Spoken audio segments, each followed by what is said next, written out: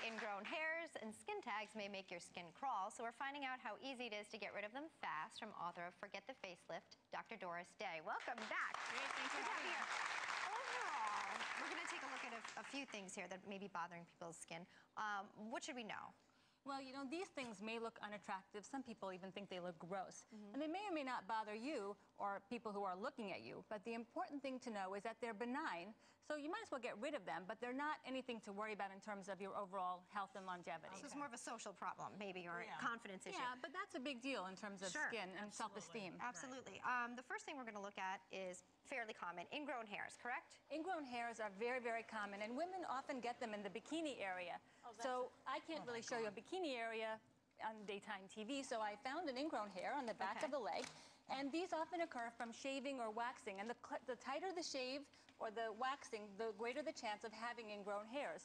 So when somebody comes in and they have an ingrown hair, what we do is we do a little injection of a cortisone, and then this is just a little inky, it doesn't really hurt. What is this? This is a cortisone injection, and when we inject it, then it calms down over the next few days. Now, the one thing you don't want to do, everybody knows, no picking. No picking at it, no pulling out the hair, because you just make it mad. You make it worse, and it tends to come back in the same spot over time. On the neck. Men get it in the beard area. And so the best thing to do... So I take it you don't recommend a Brazilian wax? Well, I recommend a Brazilian laser hair removal. When you get rid of the hair altogether, you get rid of the underlying problem. If there's no hair, there's no follicle there, then there's nothing to be ingrown. And it doesn't grow back. And it doesn't grow back. So there's a new laser called the LightSheer Duet. And what I love about this laser is it's great for men, great for women. It's a very big spot size.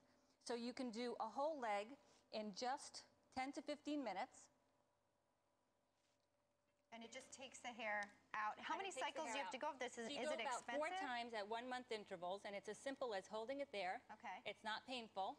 And then you just move on to the next spot. Does that hurt, Lauren? And no pain here. And what does that do exactly? It just removes the hair at the source. So if you have lighter skin, darker hair, then it just gets rid of the hair, and you just keep pressing and marching along. So you can you see can work on your mustache then, right? It's great on anywhere you have hair.